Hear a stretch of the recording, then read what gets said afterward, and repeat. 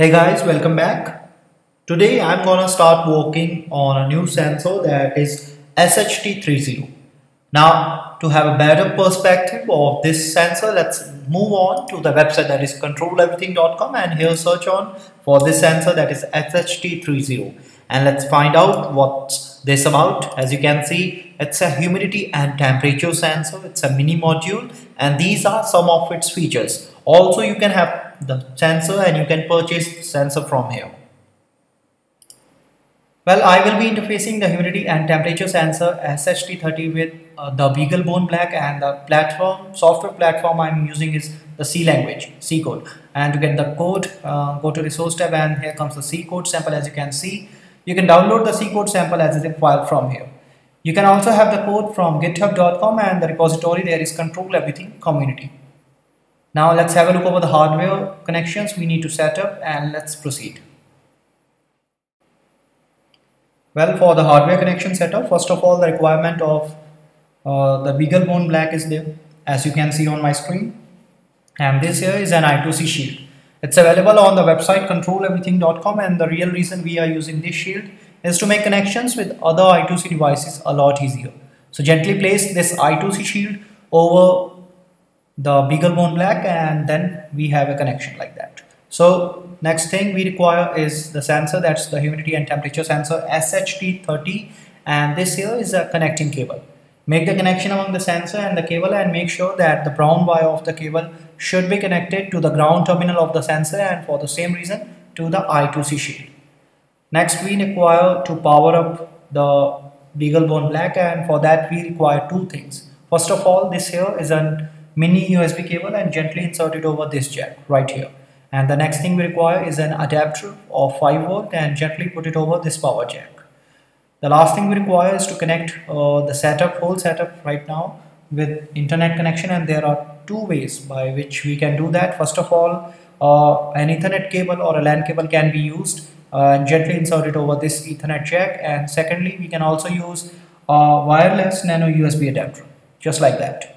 Now we are done with the connections part. The next thing we require is to have a look over the C code and let's interface.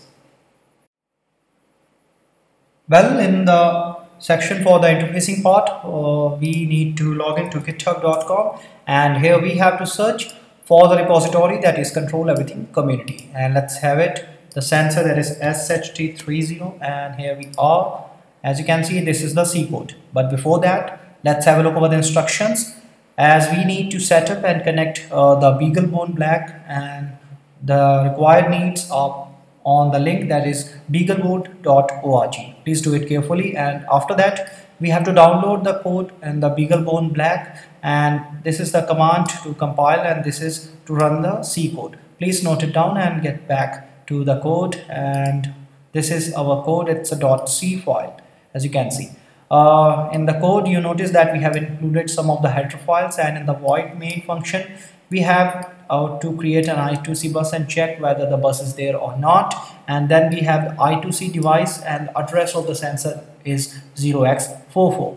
After that we have the writing section part where we are sending measurement command 0x2c and high repeatability measurement, that is 0x0c, and here comes the part is here, it's sleep there for a delay of 1 second. Then we had to read 6 bytes of the data in the reading section, as you can see from the general read address, and the data is temperature and humidity data, and there is a condition regarding the error which you have to note down, and after that we have the conversion of the data takes place, which is according to the guidelines and the formulas provided for the data sheet for SHT30.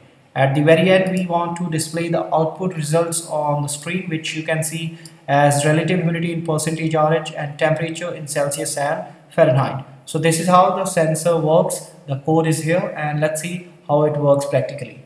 Let's have it.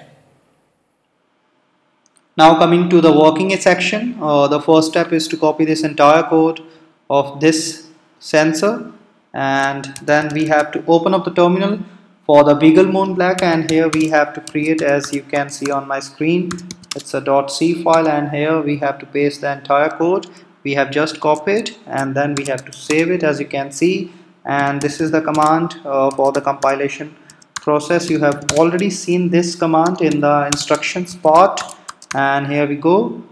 The code is being compiled and it is successful. After that, we have to build the code and run it, and you can see this is the command for that. And we have the relative humidity in %RH along with the temperature in Celsius and Fahrenheit scales.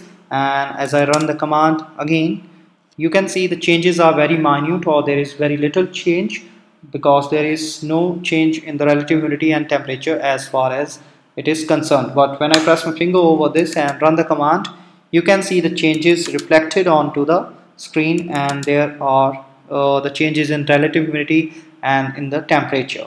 So this is how the sensor responds to the C code and the BeagleBone Black. Now what do we require is to have a look over the benefits and applications of this sensor.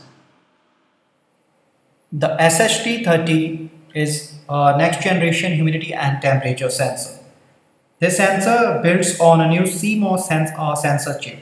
It has fully calibrated, linearized and temperature compensated digital output.